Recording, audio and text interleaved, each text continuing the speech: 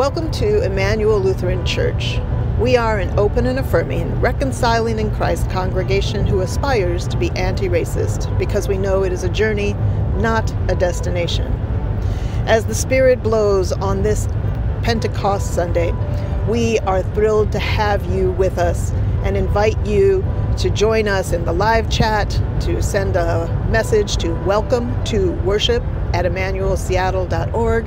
Let us know that you are part of the body of Christ as the Spirit blows in the world. Now, I invite you to join us for worship.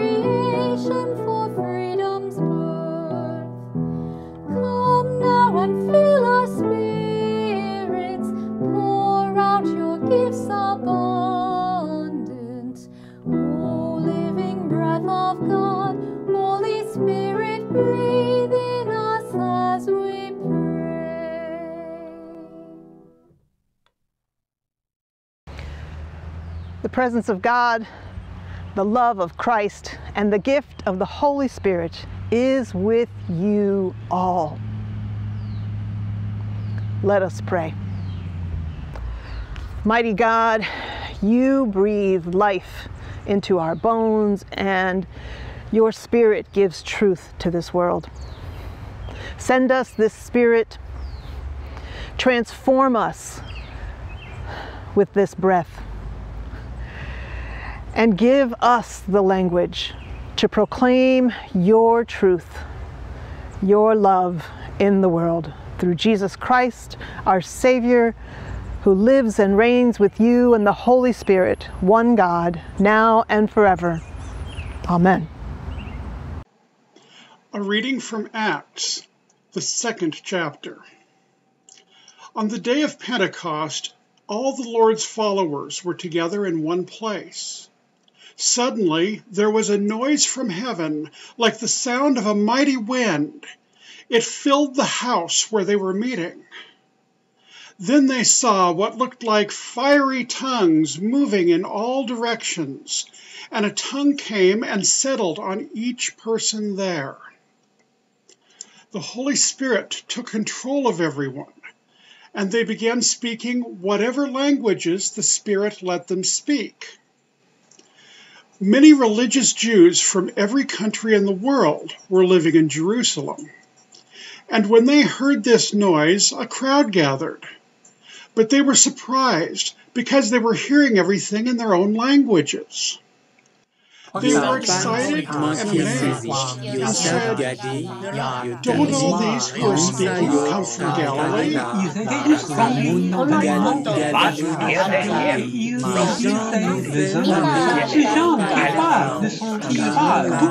Then why do we hear them speaking in our very own language?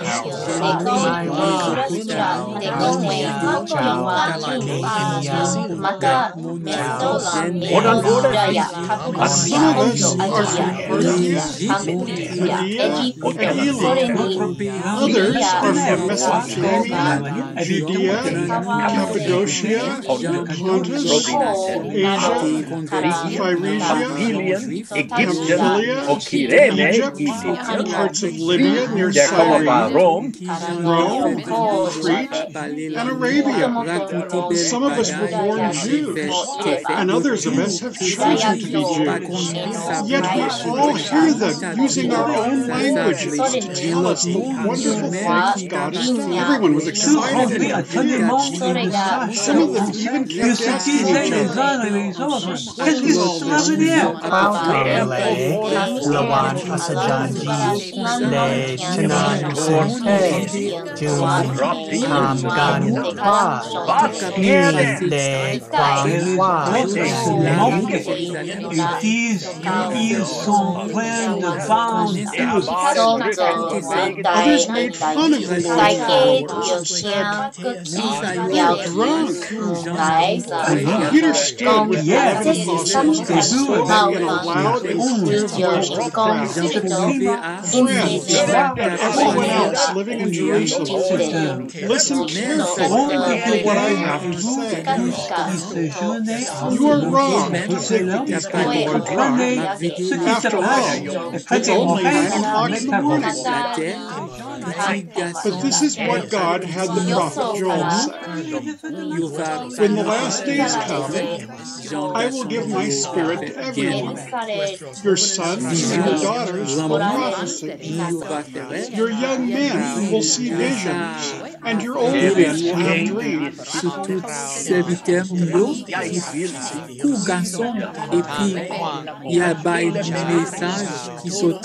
Alle vill komma till att profetera, både män och kvinnor. De unga vill få uppenbaret min vilja genom sinnet. De gamla vill få det genom drömmar. In those days I will give my spirit to my servants, both men and women, and they will prophesy.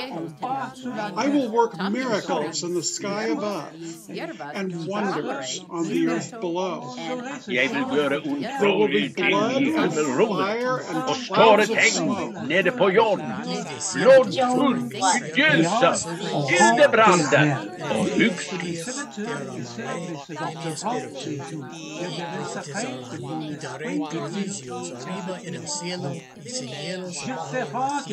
Solen skall få mörker, och månen skall bliva mörkeröd som blod.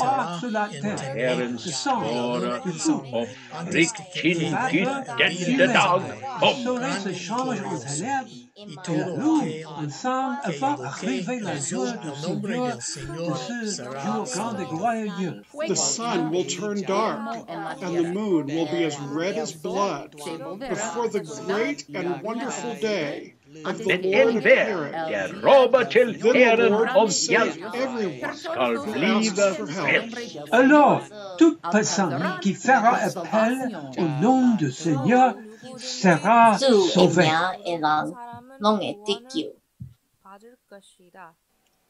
Word of God, word of life. Thanks be to God.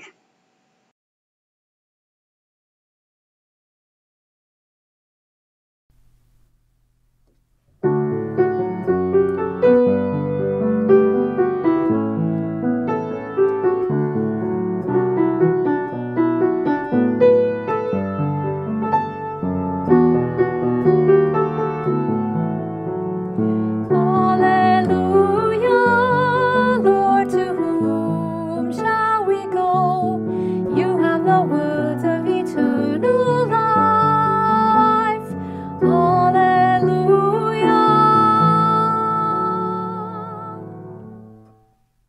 Holy Gospel according to John, the 15th chapter. Jesus continues, I will send you the Spirit, who comes from Abba God and shows what is true. The Spirit will help you and will tell you about me. Then you will also tell others about me, because you have been with me from the beginning. I am saying this to you now, so that when the time comes, you will remember what I have said. I was with you at the first, so I didn't tell you these things. But now I am going back to Abba God who sent me, and none of you asks me where I'm going. You are very sad from hearing all of this, but I tell you, I am going to do what is best for you. That is why I am going away. The Holy Spirit cannot come to help until I leave. But after I am gone, I will send the Spirit to you. The Spirit will come and will show the people of this world the truth about sin and God's justice and the judgment. The Spirit will show them that they are wrong about sin because they didn't have faith in me. They are wrong about God's justice because I am going to Abba God and you won't see me again. And they are wrong about the judgment because God has already judged the ruler of this world. I have much more to say to you, but right now it would be more than you could understand. The Spirit shows what is true and will come and guide you into full truth. The Spirit does not speak on its own. She will tell you only what she has heard from me, and she will let you know what is going to happen. The Spirit will bring glory to me by taking my message and telling it to you. Everything that Abba God has is mine. That is why I have said that the Spirit takes my message and tells it to you. The Gospel of the Lord. Praise to you, O Christ.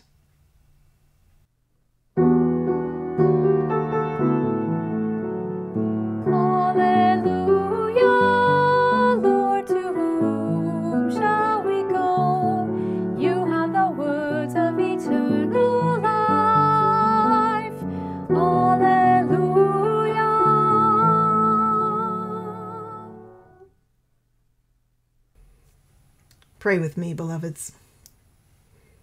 God of justice, we thank you for the chaos and the calm, the wisdom and the truth. Reveal your presence of your Spirit with us here and now. Amen. Well, Pentecost greetings, beloveds. It is Pentecost Sunday, the day in which we wear red and we celebrate. If we were gathered in person, we might have red roses for people, or there might be red paper airplanes flying around, or there would be this flood of red in the sanctuary, and we would be dressed in red, and we would be aflame. That is the reason why we wear red. To symbolize that glow of the Spirit that falls upon us, that promise that Jesus has made to us, that we have received, that we are assured has been kept. Yes, on this day, we get to remember that God loves to show off. I mean, tongues of fire. Many, many languages all at once. A fervent prayer, a deep, heartfelt, continuous, going on and on and on kind of prayer. Abiding promises. Yes. Jesus and the Spirit are showing off today.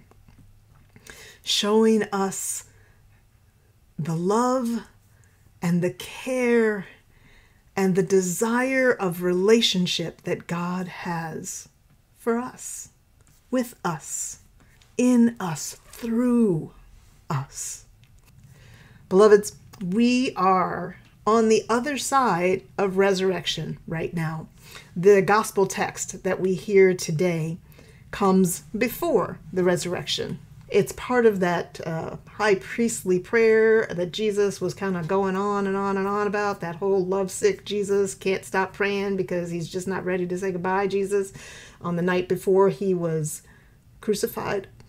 That Jesus tells this prayer, reminds the disciples that there is something coming, that the Spirit is coming, and that they won't understand it at that moment. But we are on the other side of resurrection, and thus we do understand. We understand that Jesus is talking about the advocate, that holy breath of God, that inspired wisdom, that abiding presence of the Holy Spirit that we celebrate today. That is coming, has come, has arrived, is present here in our midst. This Holy Spirit power, it's a spirit that reminds us that things are going to change. Things are being shaken up. Things are really kind of wild and happening. Lots of languages. Everybody gets to hear the gospel. Everyone gets to understand. Everyone is given opportunity to enter into relationship with God, to acknowledge the relationship that God has already established. Yes, beloveds, there is a huge show-off moment around Pentecost. This week, we are listening to the cries of our Palestinian siblings who are experiencing deep violence, oppression, pain, and anguish at the hands of our siblings in the government of Israel. And this week, we are listening and preparing ourselves for all of the announcements coming out of the health department, from the CDC and the state health department and the governor's office and the president's office, all of these announcements coming forth, telling us about this new thing that's about to happen, this new way that we can engage with one another now that folks are getting vaccinated. Yes, there are new things happening, and as well as we look forward this coming week, we are coming close upon the anniversary of the death and murder of George Floyd. Yes, beloveds, there's a shift happening. The world is about to turn. We, in our congregation, are preparing to gather again in person, remembering our core values and what it is that we believe and how we choose to live as we prepare to gather back together. Some will join us, some will not. Some will be vaccinated, some may not be able to be vaccinated. Some don't have access to the vaccine yet. Yes, there's a lot that we are considering and preparing as we get ready to come back together. I am grateful for the movement of the Spirit. Even when she is disrupting everything that feels comfortable. The conversations that have been happening in circles where I've been traveling this week have been around what it looks like to come back a year after the murder of George Floyd, a year plus after we've gone into lockdown.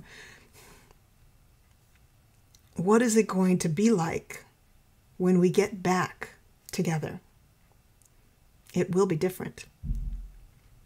We will be making some changes around how we gather. We will be reorienting ourselves to life together. I had the opportunity this week to be nourished and fed by the Festival of Homiletics. And there was one preacher in particular who made a statement that stuck with me as it relates to our text today. The Holy Spirit brings change. Whatever happens when the Spirit shows up, there is change. And oftentimes it is hard to know, unless we are looking back in retrospect, whether a particular change is Holy Spirit driven. But we can be certain that if change is happening, it should spark our spiritual antennas to put up our finger and test the wind to see if it might be the Holy Spirit. I am prayerful and hopeful that the changes that are coming in our community are Spirit-blessed and Spirit-driven. They come out of a deep sense of prayer and consideration, and I feel good about the Spirit's presence in those conversations and therefore in the changes that we will be enacting. But on a larger scale, beloveds, I want us to think about the way the world is changing. Folks who are asking for equity just want equity. Folks who are dismantling the ways in which we understand justice and policing and community safety. It means that things are going to change. The murder of George Floyd is a clear marker that things need to change. And that change is going to look disruptive. It's going to sound noisy. It's going to come in so many different languages. I encourage you, beloveds, to listen for your language. Because here's the promise of Jesus.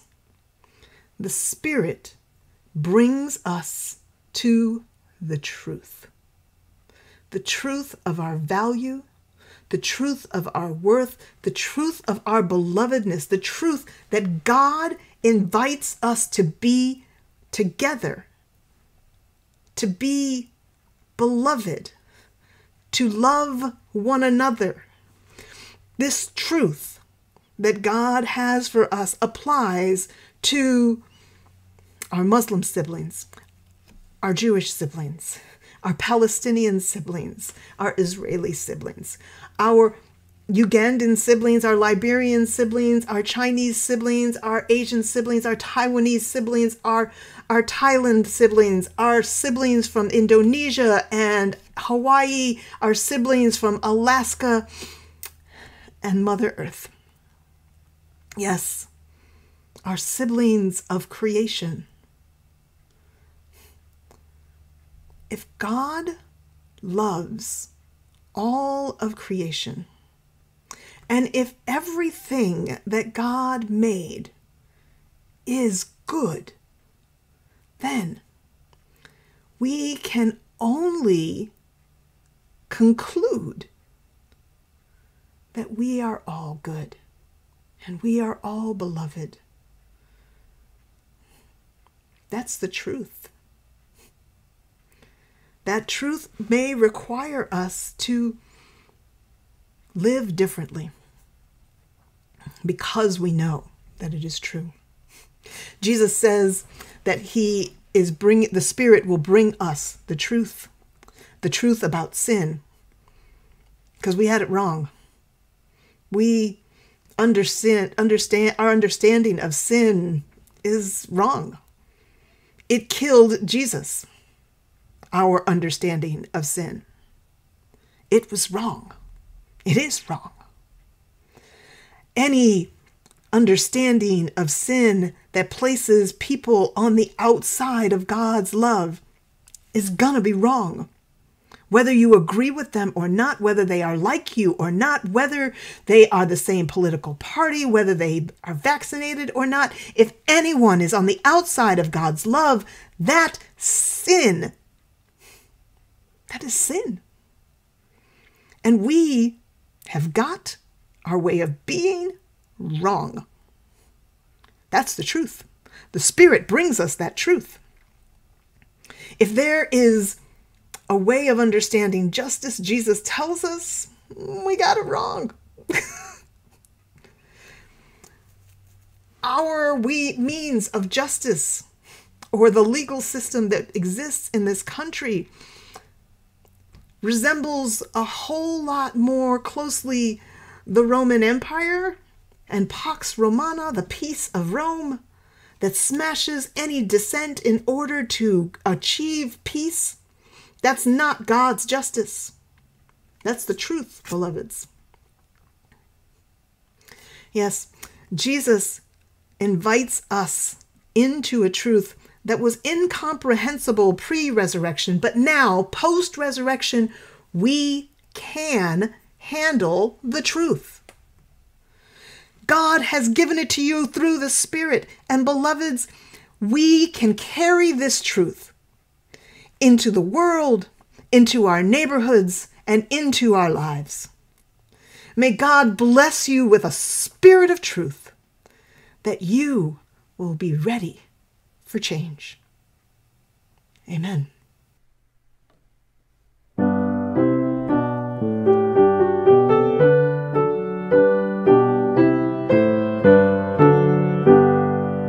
God of tempest, God of whirlwind, as on Pentecost descend, drive us out from sheltered comfort, past these walls your people send.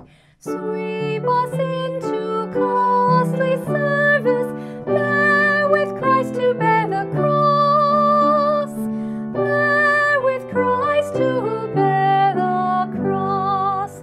God of passion, God unsleeping, stir in us love's restlessness, where the people cry in anguish, may we share your heart's distress.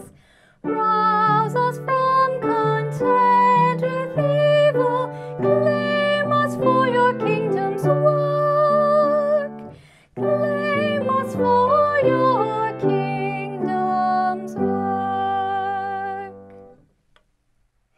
Alive in the risen Christ by the power of the Holy Spirit, we bring our prayers before God, who promises to hear us and answer in steadfast love.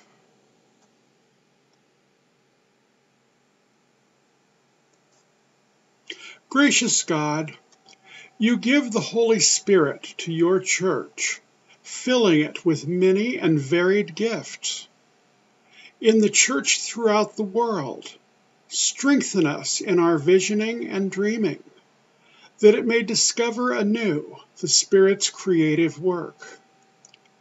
Help those who worship and believe in you to work together to love and praise you, despite their differences. And pray for those working to spread your healing and greatness to places near and far. Hear us, O God. Your mercy is great. God of life, in this season of spring, your mighty works are too numerous to count. The earth is full of your creatures, living things, both great and small. Open your hand and give them the necessities of this life. Send your fresh spirit over the face of the earth. Hear us, O God. Your mercy is great. God of the nations, at the sound of the rushing wind, people speaking different languages proclaimed and heard together your needs of power. As we heard this morning, the people of biblical Jerusalem were moved by this. Pray for those throughout the world, whether it be in our own nation, or in Asia, or Africa, or India, or the part of the world surrounding modern-day Jerusalem today, especially Palestine and the Gaza Strip, that these people can feel your greatness the same way by understanding people of all languages and tongues. Fill the leaders of all nations with your Holy Spirit, so they exercise your gracious will in the lives of people. Hear us, O God. Your mercy is great. God of faithfulness, you tend to the needs of your people, even the sighs of our hearts. Hear those who cry out to you in distress, illness, or other need. Restore to wholeness all who have any need this day, especially those in our own community. In our community, some of these people are Kathy, Cynthia, Selena, Beth, Barbara, Claudia, Tiffany, and those undergoing cancer treatment in our neighborhood. We pray for Hannah, Anne, Amy, Jennifer, Joe, Braun, and the family of Jason, as well as for foster parents. We pray for those impacted by the pandemic, by violence throughout the world, and for those helping to make the world a more healthy and peaceful place. Hear us, O God. Your mercy is great. God of love, fill the congregation of Emmanuel Lutheran Church with gratitude for the gifts we have received from you. Help us to renew our ministries, to heal our divisions, and open us to the needs of our neighbors.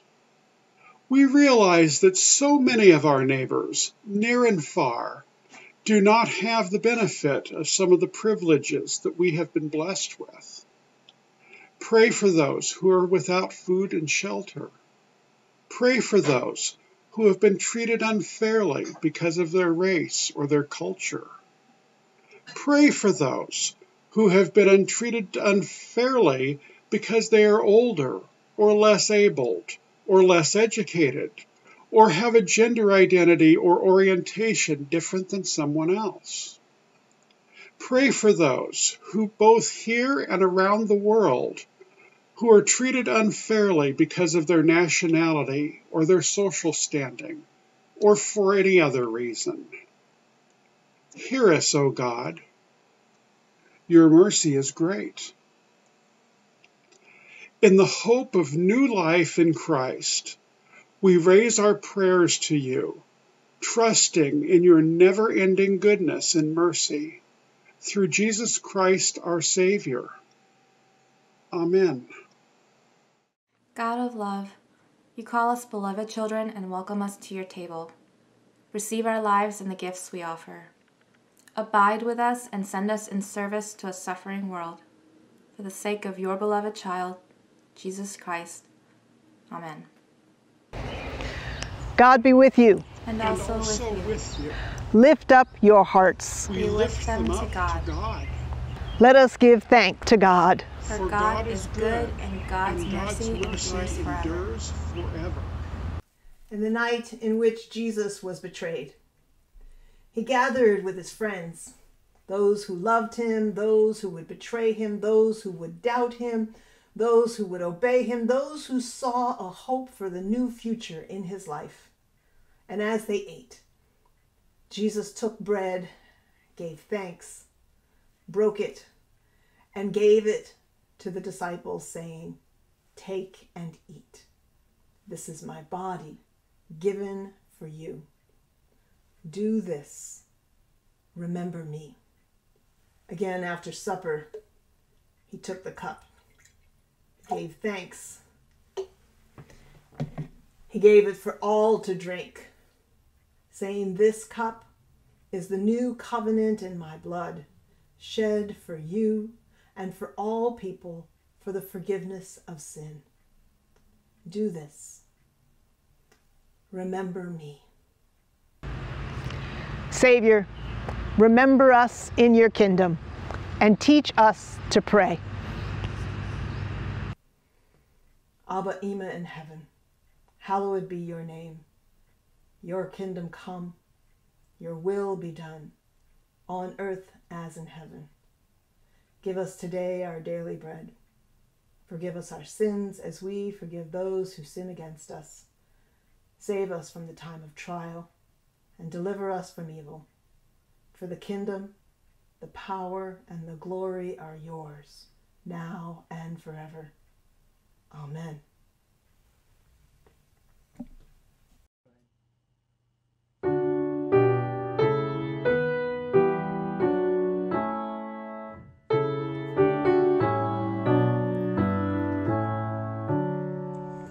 Holy Spirit, truth divine, dawn upon this soul of mine, breath of God and inward light, wake my spirit, clear my sight.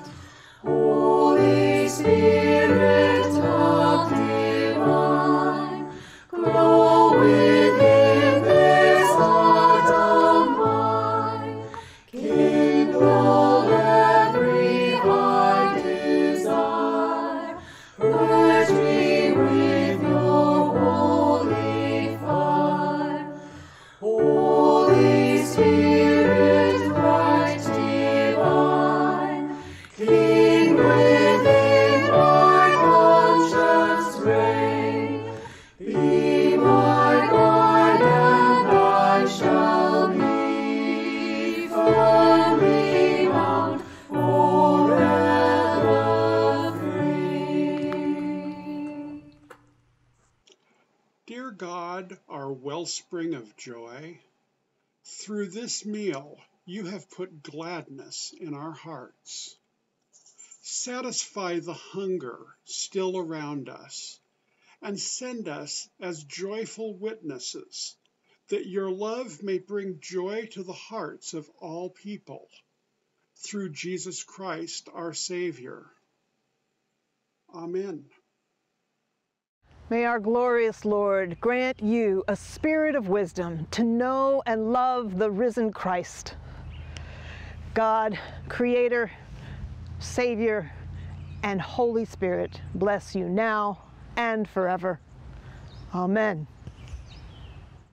Hey everyone, it's time for the community announcements. There's an ongoing COVID crisis in India, and in response, the Lutheran disaster response is helping a hospital raise funds to purchase their own oxygen generator.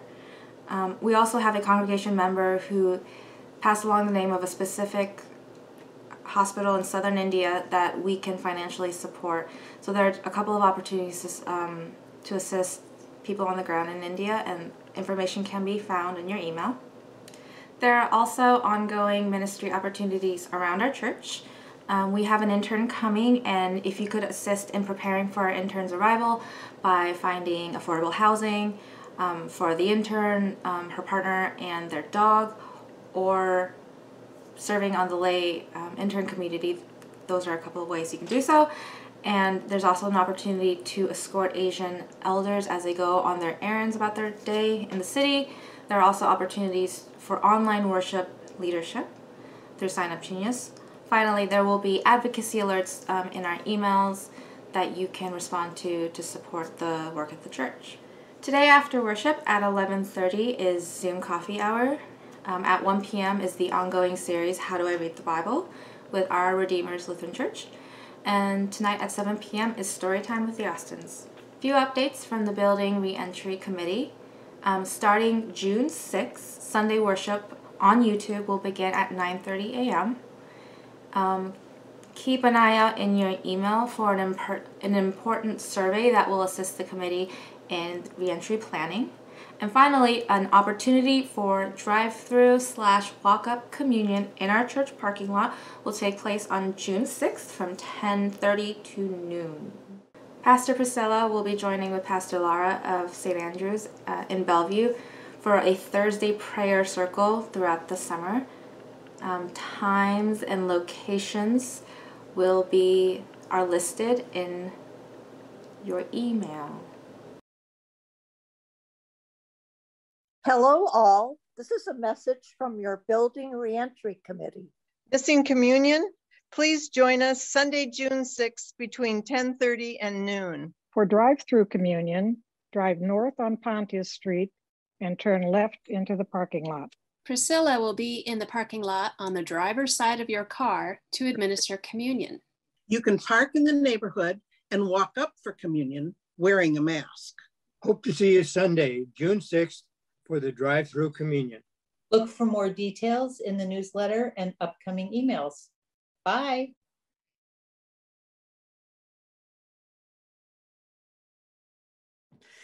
Hello, everybody. This is a Synod Assembly report. So Rachel and Renee attended Synod Assembly, and they're going to share with us some thoughts on how that went. Rachel?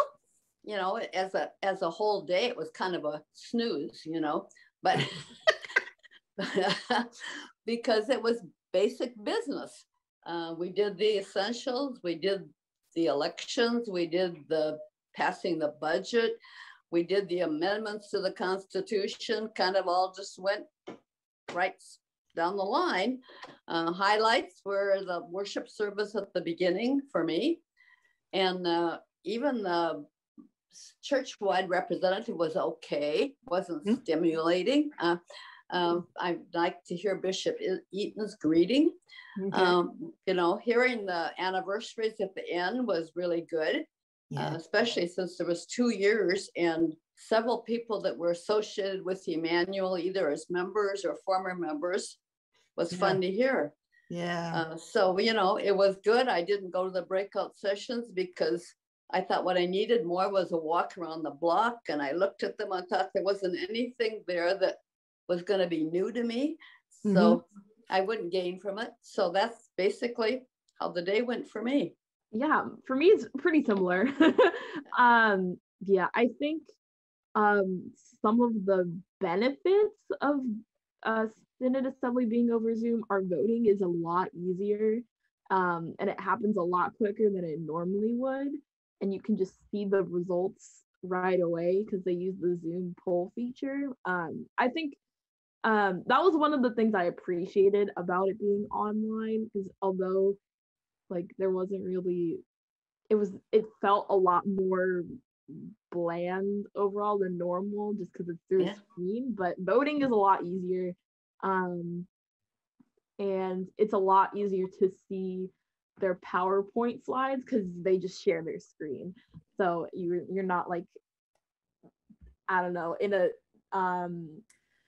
a conference hall, like all the way in the back somewhere, struggling to see because it's just right on your screen.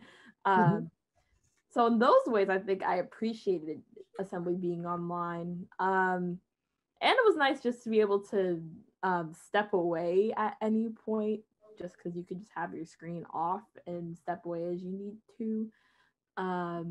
I also did not go to any of the breakout rooms. I needed a break from sitting, listening to everyone talking.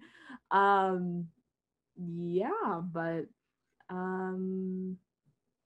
yeah, I feel like there's some positives and some negatives to it being online, but it was a long day. It's a long time to be on a screen as well. But overall, it seemed to go pretty well. And I think we elected Imani to the council as well. The Synod Council, as well as Sherry Ann.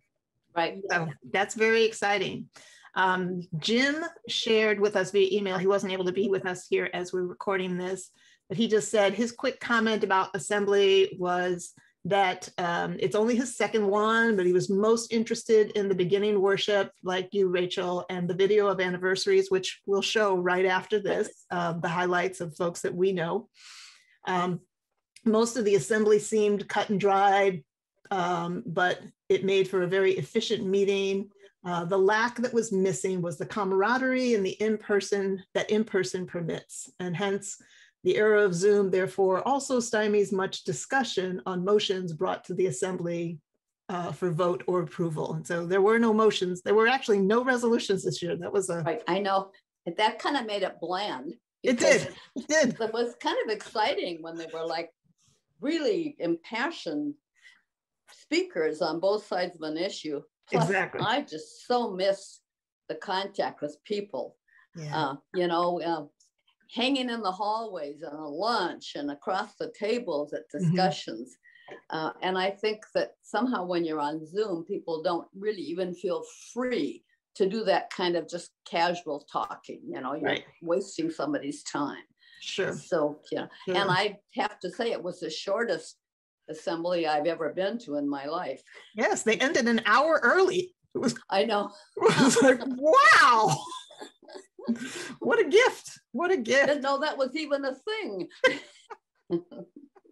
Well, that's great. So I will say that I was one of the, I led one of the breakout rooms talking about the LIVE project, which is Living into Vocational Engagement.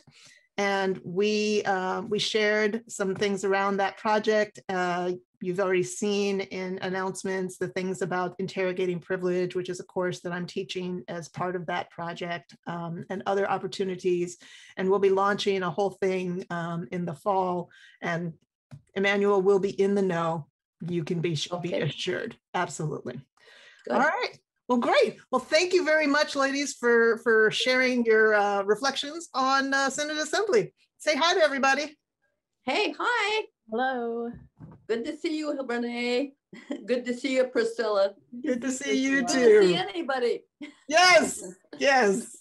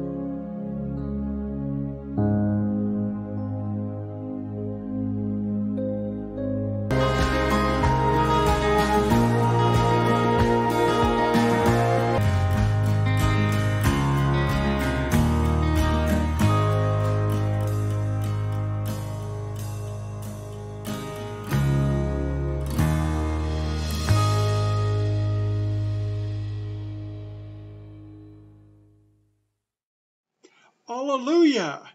Christ is risen. Christ is risen indeed. Alleluia. Go in peace. Share the good news. Alleluia. Thanks be to God. Alleluia.